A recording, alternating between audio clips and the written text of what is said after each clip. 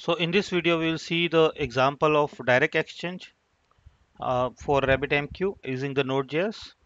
So let's get started. So first of all, we required a library, and then we'll require a connection URL.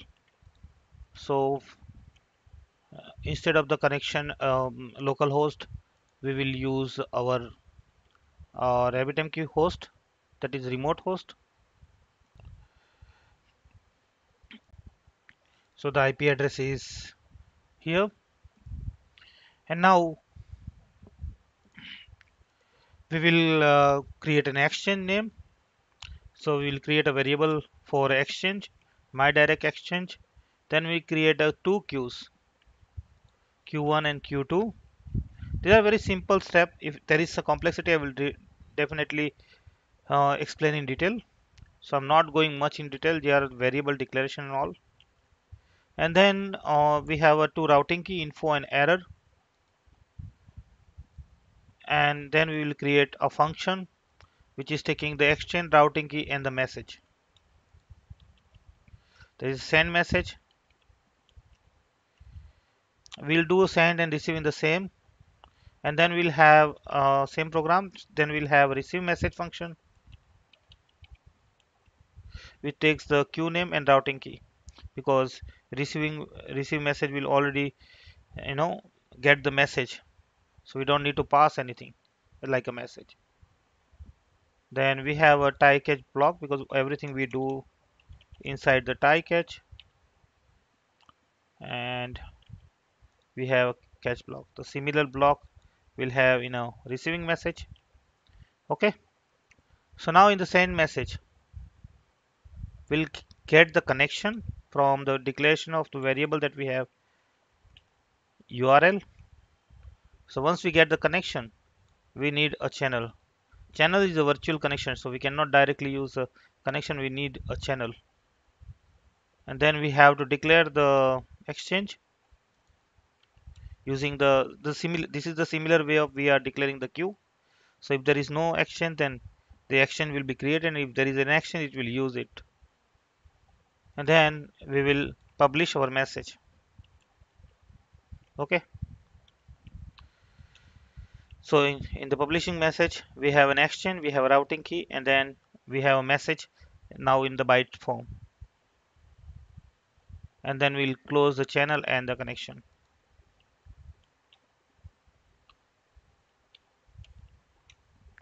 Don't worry about this formatting.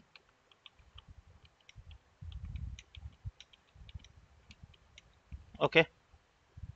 And then in case of any error, then we have a console.error.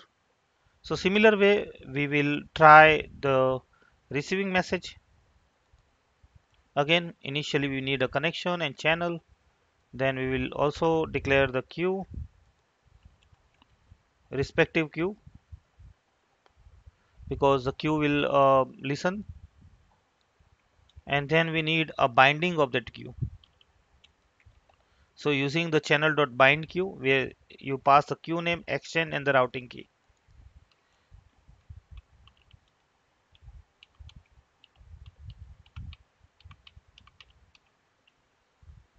And then we have a callback function which will consume the channel.consume. We already seen the receiving message in the previous example. So it will just take the message and it will log the message, and it will just pass the placeholder like queue name, what is the queue name and what is the routing key, and the message content. Okay. Now it's time for us to use both the messages. So first of all, both the methods. So first of all, at the end, we use the send message, info message 1. Then we'll send the info message 2, and with the routing key 1. And then the next is we have a routing key 2, which has error message. Okay. So if we go, we have a routing key error, and routing key 1 is in info. And then we have the same way we'll receive the two queue and two routing keys based on that queue and routing key. Okay, so let's try to run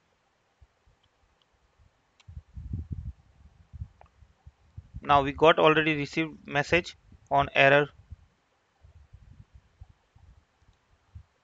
So for the error we already got. So let's try to rerun. We received the message on 1, 1 and 2. All the message we have received now, whatever we have sent. And at the time of the receiving the message, we are already binding the queue with the routing key. So this is a very simple example of the direct exchange. Just try it with changing the host name. I share this example in the resource section. Thanks for watching. See you in the next video.